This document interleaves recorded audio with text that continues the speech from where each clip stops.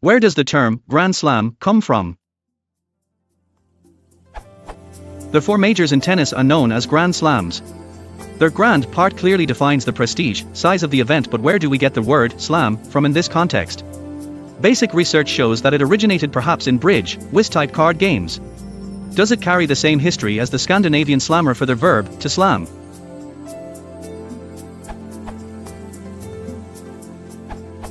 I've always presumed this was borrowed from baseball, where a grand slam is a bases-loaded home run, which scores 4 runs.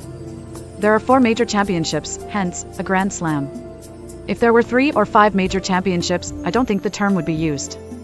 As for why slam is used in the baseball term, I suppose it's because the batter has slammed the ball over the fence.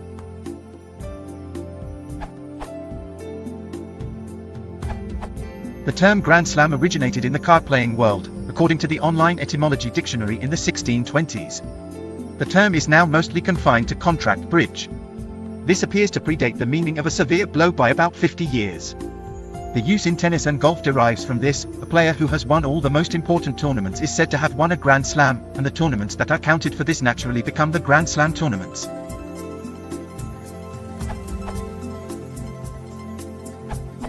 For the usage of slam in cards, OED says, of obscure origin.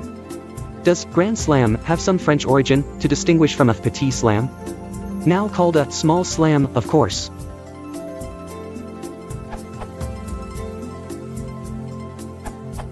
Etymonline dates the single word slam to the 1600s, but not the term Grand Slam, although they are likely connected. The entry for Grand Slam.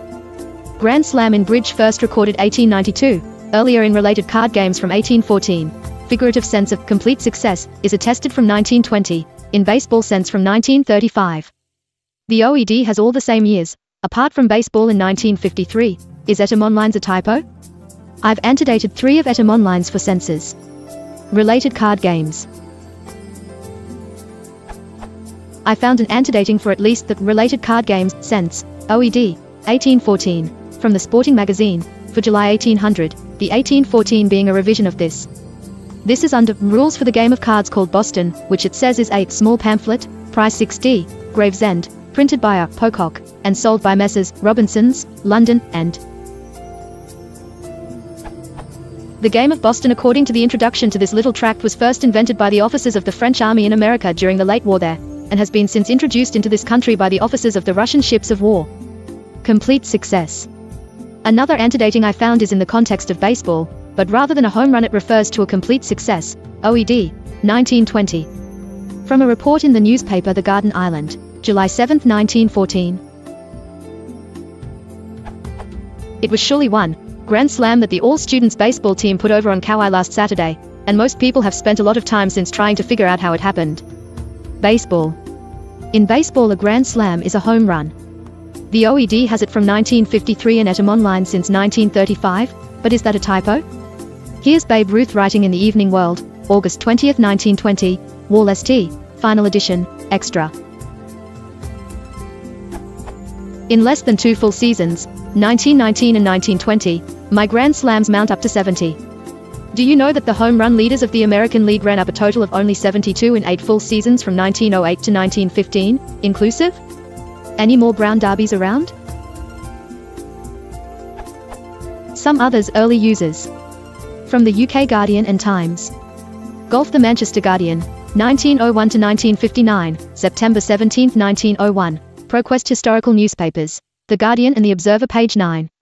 The Amateur, Ladies, Irish Open, and South of Ireland Championships is a fine-looking bad for one club, and it may perhaps only have been due to the unfortunate coincidence of the Lahinch and Abu Dhabi meetings that the Royal Liverpool did not win a Grand Slam.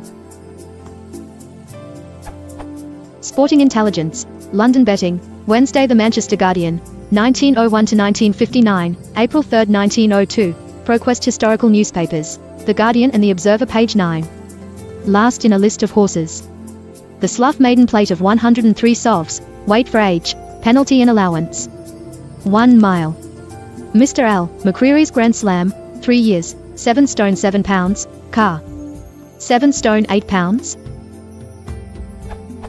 Boxing. From a correspondent. The Times, London, England, Monday, June 16, 1919, page 4.